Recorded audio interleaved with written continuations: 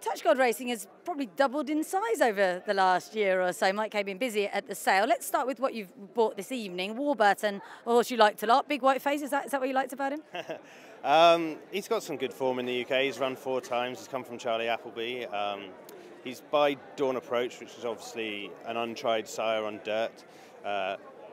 He's a nice horse. I mean, we don't know if he'll go on dirt. New approaches tend not to, but Dawn Approach's mother, at least, was from an American family, so there's some hope on that side.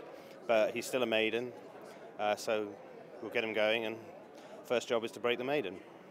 Okay, plenty of opportunities and valuable maidens, I suppose, which is a nice thing. Yeah, absolutely. I mean, the main reason for all the sudden mass buying is the prize money boosts. We thought we'd try and capitalise on that. So, okay.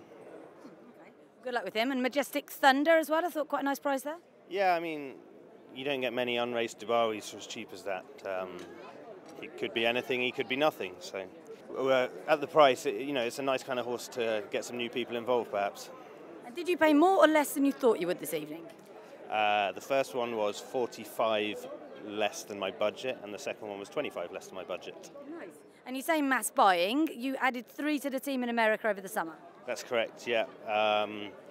We've got 2 horses shipping over, going to Doug Watson at Red Stables. A 6-year-old gelding called Pop the Hood. He's going to be rated 98, so he'll go straight into carnival races. And something a bit different for us, a 2-year-old called The Song of John. They're giving him a rating of 93, so he'll go straight into the nice races. He won on his debut, albeit at Indiana Downs, and then showed good speed in a Grade 3 at Churchill Downs. So yeah, he'll go straight to Doug, and we'll see how we get on with him. And the other one is in partnership with Hot Scott Racing. Yes, correct. Our friends at Hot Scott Racing Stable, they claimed a horse called Shanghai Schwartz that was with Chad Brown. He's won his last 2 starts in a 40 claimer and a 16 claimer, so he was only $16,000. Yeah, and we're partnering up with them. He's coming over and he'll go to Satish at Zabil. And also with Satish at Zabil is the newly gelded first down who got from Ali Rashid Al Rahi at the Horses in Training sale. Yep, he's going well so far. He's going to start this season rated 71. I believe last season he started rated 81 for Ali. Ran 11 times last year. We'll probably run him a little less often than that and space the races out and try to get the best out of him. Off 71, he should be well handicapped. And the stable star is still doing all right, Ravens Corner? Yeah, Ravens is back in full training. We hope for a bit more luck with him this season.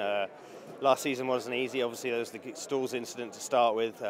We ended up having to start him off in a Grade 3, which isn't ideal, having previously won off just 90 in a handicap. The 3 graded races he ran in last season, he drew the outside post all 3 times. So if we get a bit better luck with the draw and he stays sound, I think we'll have a better season with him this year.